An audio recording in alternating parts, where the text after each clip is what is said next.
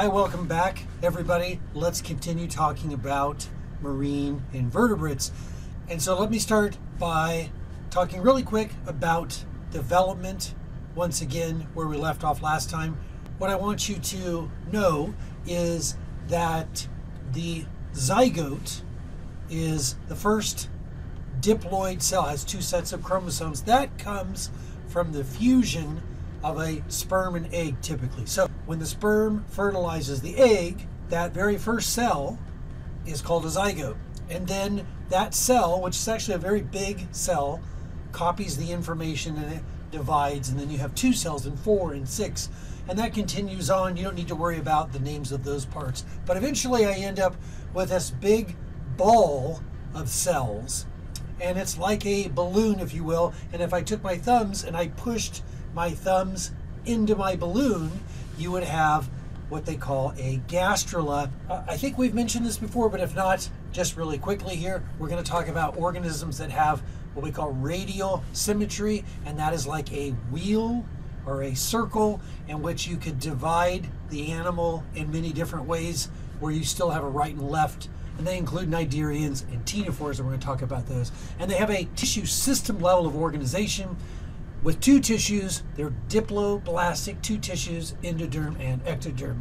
And the Cnidarians, at least the first group we'll talk about, they come in two very sort of distinct body forms. One's called a polyp and the other is called a medusa. Example, if you had a football team and you had a player that was 320 pounds on the football team and was really big, like giant person, you might go, that's a lineman. And then if you had somebody that was short but incredibly fast maybe and weighed 200 pounds or 190 pounds, that might be like a running back. So it's a body style, not necessarily a species. The other thing about Cnidarians is they have these specialized stinging cells you might have heard about before. They are called cnidocytes. Cnidocytes are the stinging cell, and inside a cnidocyte is a specialized stinging structure called a nematocyst. And when the nematocyst is fired, it stings its prey, fish or whatever. It could be a human. Often they have some kind of toxin that goes along with it, but it is what Cnidarians typically use for feeding. And the other thing I'll mention just really quick here, you don't need to know this figure, but when I talk about Cnidarians having a polyp body style or a medusa body style, some species of them will switch between the body types in different parts of their life cycle.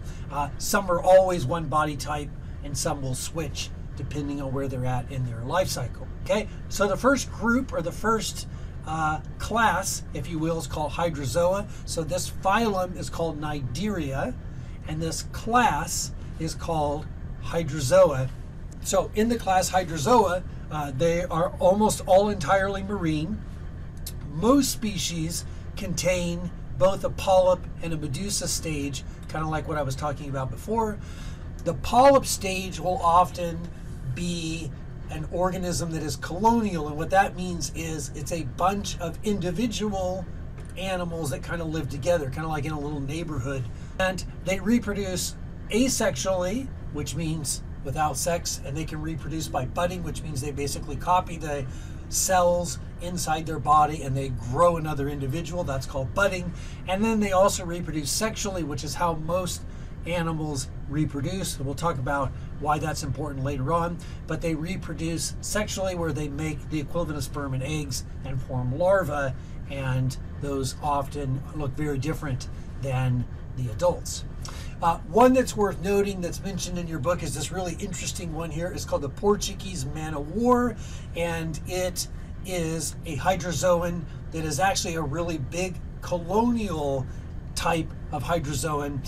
And the individuals in the colony forms this large thing called a float, and it's filled with air. It's like a gas bladder, and that forms the float of the sail. And then there's a whole bunch of tentacles that hang off of it, and they can be, really, really extremely long. And all of the hydrozoans that are on there, all the polyps that are hanging off the tentacles, are capable of stinging Okay, next group is the class Scyphozoa. The Scyphozoans are all marine, and they either have a polyp stage that is reduced or it's absent altogether, and the Medusa stage is a free living version of this Scyphozoa, and the most common one you would know of these are going to be the sea jellies.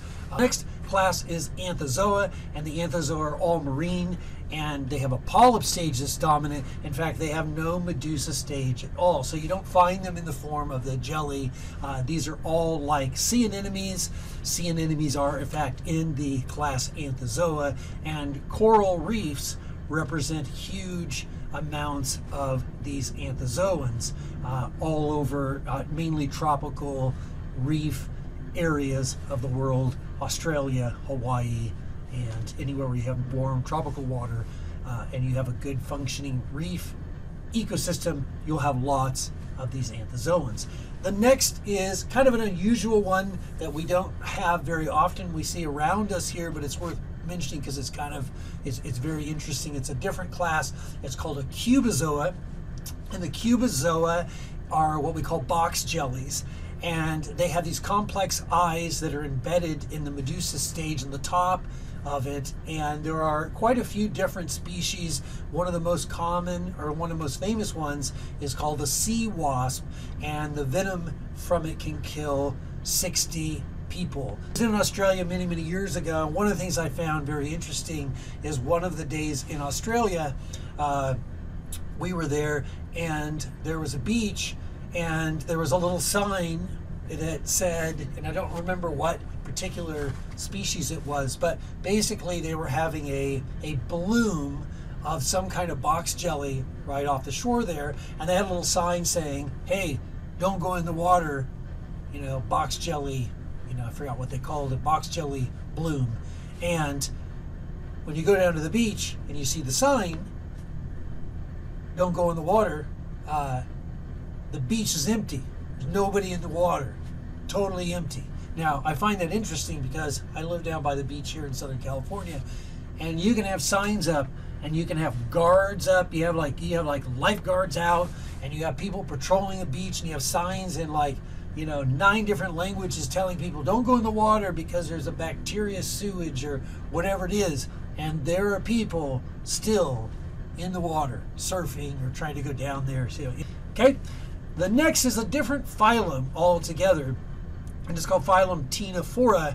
These are called comb jellies, and they have these little hair-like projections on the body that are called cilia, and cilia are like little tiny hairs that they're kind of like flagella, but they're much smaller.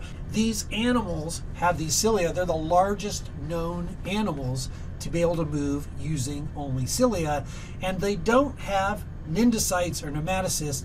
They do have instead these tentacles that have what are called coloblasts on them, and these are adhesive cells. They're sticky, so they capture prey by using the tentacles to stick to what they're trying to capture, but they are not venomous. They can't hurt you or anything like that.